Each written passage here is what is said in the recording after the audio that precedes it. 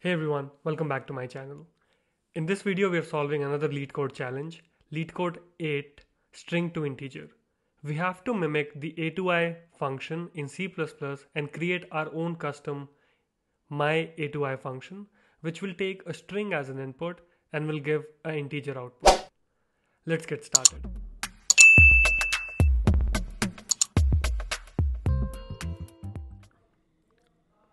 For this one, we'll not be doing any algorithm walkthrough because it's quite straightforward. The idea is that we'll read this string character by character, and if we find a number, we'll add that to our number variable and then just create that number with the concept of multiplying by 10. So let's say at the starting I have result as 0, and then I just iterate on the string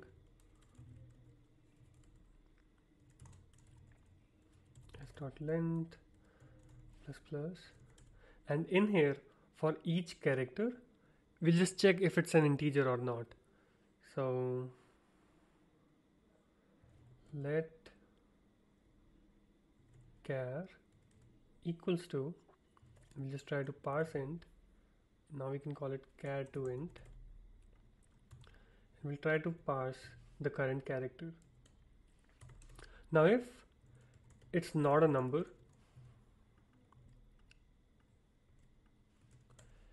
we'll just break from the loop and return the result. But if it is a number, that means the else condition. In that case, we'll simply add that to our result. So we'll multiply result by 10 and then add the integer to it. Let's see how this piece of code will perform.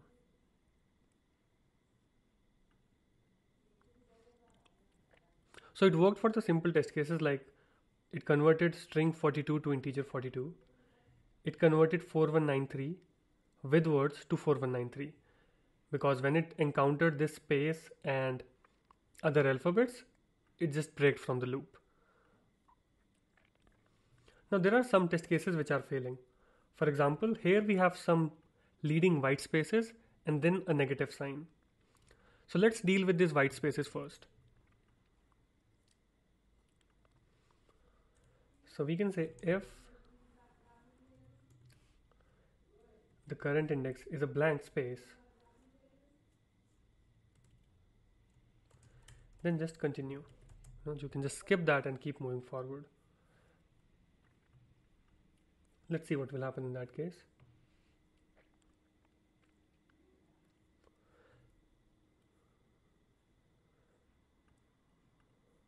For negative 42, it still gave 0 as an output because of this minus character. It must have skipped those white spaces, but then it encountered the negative character. So let's handle the negative scenario as well. So let's assume, or let's initiate negative as false. And in here, if the current character comes out to be minus, then you set negative to true and you continue to the next character. Similarly, the problem statement says that we can either get a minus sign or a plus sign. So we'll handle plus sign also. We can set negative to false, but since from this string we have to construct just one integer and negative is initially false, we'll just ignore that plus sign. If we don't handle it here, then it will actually run into this situation that it's not a number and will break. So that's why we're handling it. Now if we run this,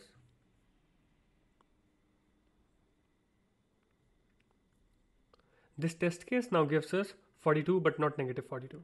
So at the end, let's handle that thing as well. So we can say result equals to, if we got negative, then we'll set it to the negation of result. Otherwise, it will be just result. Now that test case will also pass. Okay. Now these basic test cases are passing, but there are some other things that we have to take care of. For example, let's add a case. Instead of this, Let's say we have a number afterwards. This should return a 0. Let's see what will happen. Okay, that worked as expected. Another test case is if we add a string that goes like plus minus 12 or plus minus 1 to 3, this should not be parsable to a valid integer, so I should get 0. Let's see what we'll get. So we got minus 1 to 3 as an output, whereas the expectation was that we'll get a 0 as an output. Now to handle such scenarios, we'll add a very simple condition. That is, if the current character is minus sign or if it's a plus sign, and the next character is a non-digit. Like if I'm having minus, then after that I should have the digit immediately. In this case, after plus, it's a non-digit which is a minus. So s of I plus 1 should exist, and s of I plus 1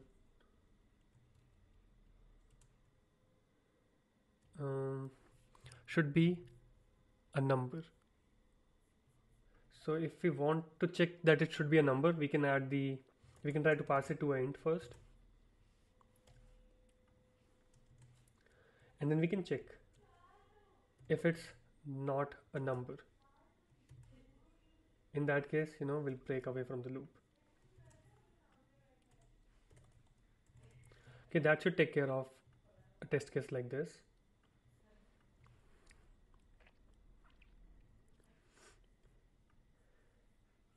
Okay, that is working as expected.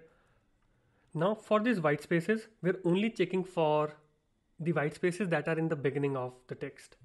What if there are white spaces in the middle of text? How will our program behave in that case? The problem statement says that we have to ignore the leading white spaces, but if there are any white spaces in between, then it's not a valid number. For example, if we create a test case like this, which has 42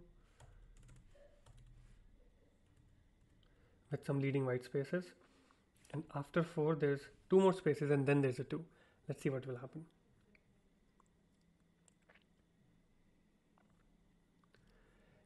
It gives the output as 42, whereas it should have only given 4 as the output. And that is because we are simply ignoring these white spaces without any other logic.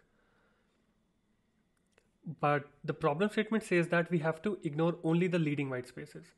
And to handle that, I'll introduce one more variable that says searching for number, which will be true initially. When we are reading through the string, as we read it character by character, we are searching for numbers. And if we found a white space and we are searching for numbers, we'll just continue. When we have found a number, which is here, we'll set searching for number to false. Okay, that should take care of this scenario. Let's see how that goes. So now after 4, when we got the white space, we did not run this if condition because we were no longer searching for numbers. We already found 4. And we got to the is nan condition and we broke away from the loop. So we got 4 as the output. Now I think we can submit this. Let's see.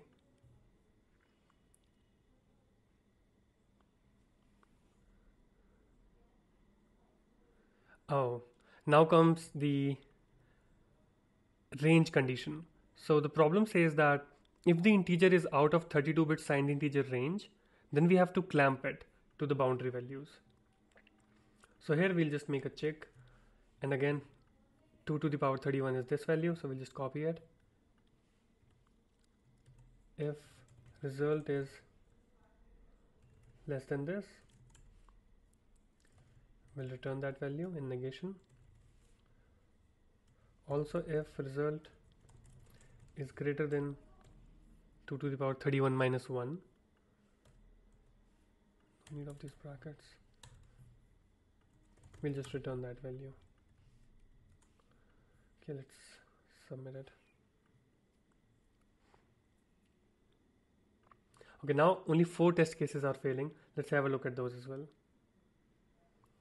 So here, after we have found -4, 2. Okay, after we have got the zeros and then there's a minus, our program is still reading it through that and giving -42 as an output because there's an a after it. But the expectation is that it should be just 0 because a negative in the middle of a number makes no sense once we are saying that, this number is 0. For that, we'll just add this searching for number condition to our negative check as well as to our positive check. So now after adding this condition, when we encounter a minus in the middle of our numbers, the searching for number will be false because it will be set to false as soon as we encounter 0. And then this condition will not run and will break away from the loop because minus is a non-digit character. Let's submit it.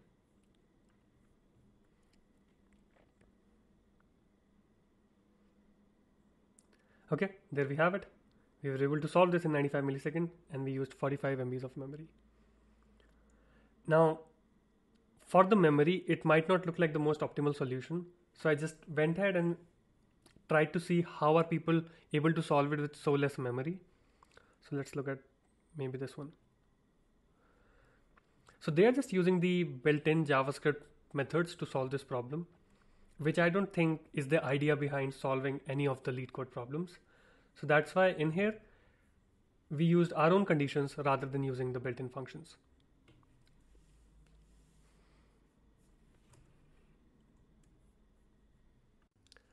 I hope I was able to help. If you have any questions with the concept, you can put that in the comment section below. If you liked the video, please share it with your friends so they can also benefit from it. Please subscribe to the channel for more learning content. I'll see you in the next one. Peace out.